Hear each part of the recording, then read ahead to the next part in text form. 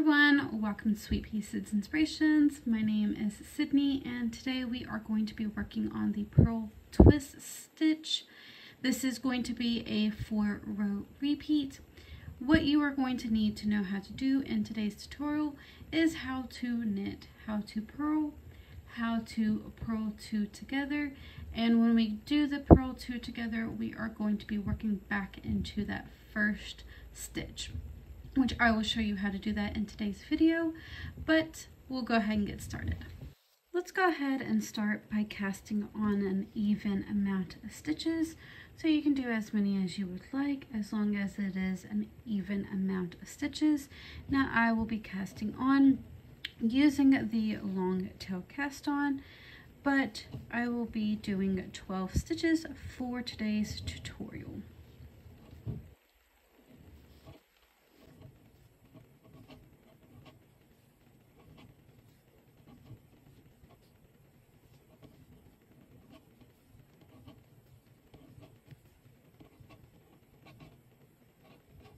Once you have gotten your even amount of stitches, for the first row repeat, we're going to go ahead and knit straight across. So we are going to be knitting in each of these stitches here.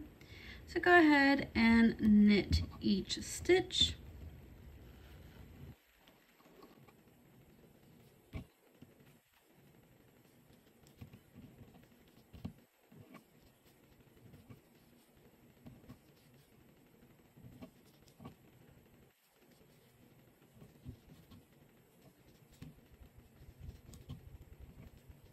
For row number 2, what we're going to be doing is a purl 2 together, but before we slide our stitches off of our left hand knitting needle, we're going to go back into that first stitch and purl that stitch.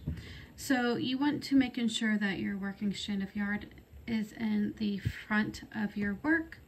We're going to go ahead and purl those 2 stitches together. And then again, we're going to go back into this first stitch here and we're going to purl that stitch. So we will not be decreasing. We are just purling those stitches together and then purl back into the first one, which gives it the purl twist. So again, we're going to go ahead and purl these next 2 stitches together, but before sliding them off of our knitting needle, we're going to go back into this first stitch and we're going to purl that stitch. Then you can slide them off. So once you have made it to the end of your row, you should still have the same amount of stitches that you have casted on. If you do not, then you might have either accidentally dropped a stitch or maybe accidentally did not purl back into that first stitch and have decreased. So we're just going to go ahead and repeat that. So purl 2 together, but before sliding them off of our knitting needle, go back into that first stitch and purl that stitch.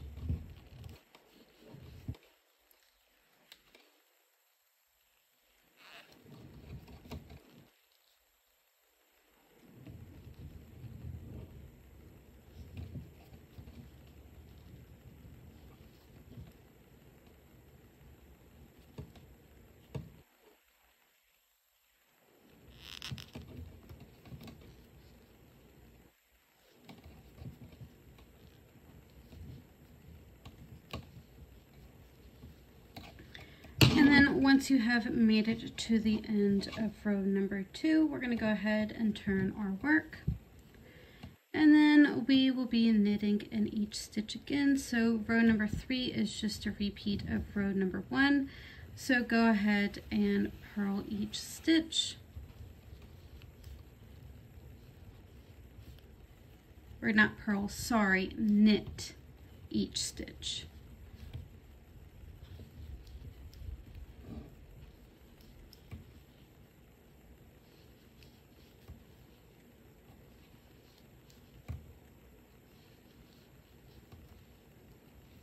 And then once you have made it to the end of row number 3, Row number 4 is going to be pretty much the exact same thing as row number 2, but first we need to offset our stitches a little bit.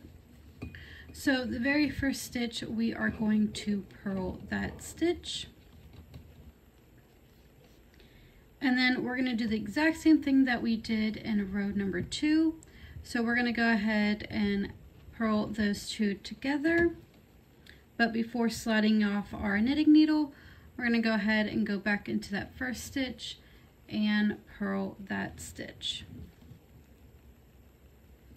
So go ahead and purl those stitches together, but before sliding them off of our knitting needle, we're going to go back into that first stitch and purl that stitch.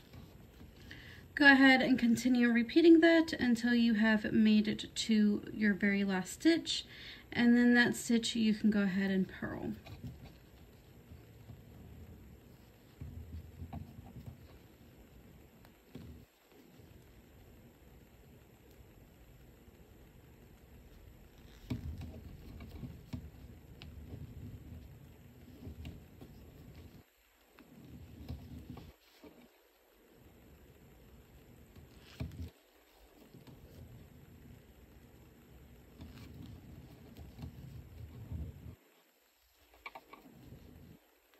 Again, once you have made it to your last stitch, you'll just go ahead and purl that stitch.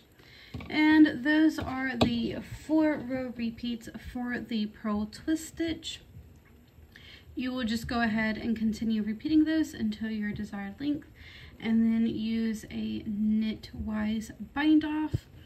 If you did enjoy this tutorial, please don't forget to give this video a like, share, comment, or subscribe. I do have other tutorials on my channel if you would like to go check those out as well. But I hope you all have a wonderful day, and I will see you in the next video.